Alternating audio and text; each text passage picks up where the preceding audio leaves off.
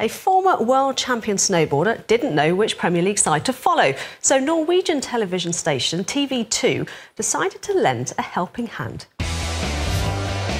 To increase Premier League subscriptions this year, TV2 had to reach beyond the hardcore supporters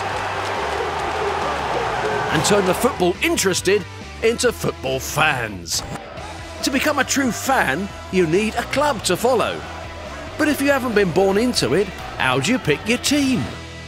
Introducing the Club Hunt. Over 10 days, clubless Helena Olafsson was sent to England to visit all 20 Premier League clubs. And it was up to the fans, players and club officials to persuade her which team to pick.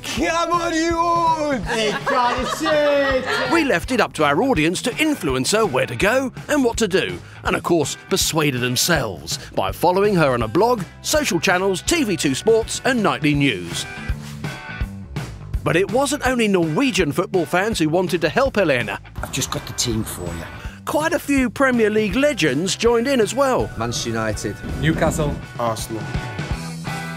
At the end of the 10 days, we truly went beyond the hardcore fans. The campaign had a total reach of 1.5 million people. 20% of our target audience said Klubbjakten made them more interested in English football.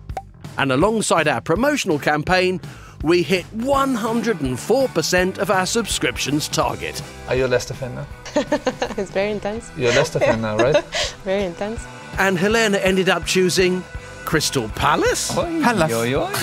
Gratulerer, det tror jeg blir et bra valg. Tusen takk. Yes! Your Palace already.